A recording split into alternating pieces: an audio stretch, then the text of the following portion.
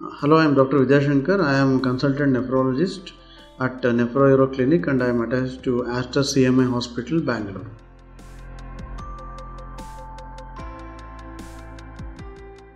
The polycystic kidney disease is a silent disease. Most of the times it is inherited in the families. If one of the parents or both parents if they are suffering from the kidney disease or kidney failure, then you should strongly suspect polycystic kidney.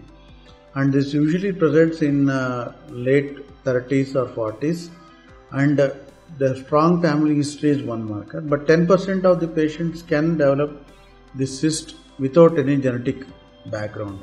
So whenever there is strong family history of kidney disease, then you should always suspect polycystic kidneys. And polycystic kidney disease is a silent disease, and 1 in 1000 person can have polycystic kidney.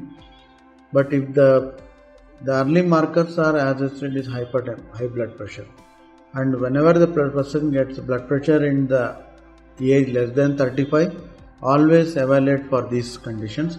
So get a kidney function test done, get a scanning done, and urine test done. So blood pressure in less than 35 years is always secondary to the other causes, and more than 35 years it can be because of stress and other factors.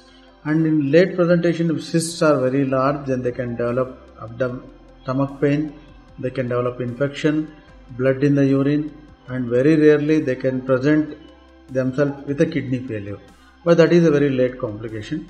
If any strong family history, always rule out polycystic kidney disease.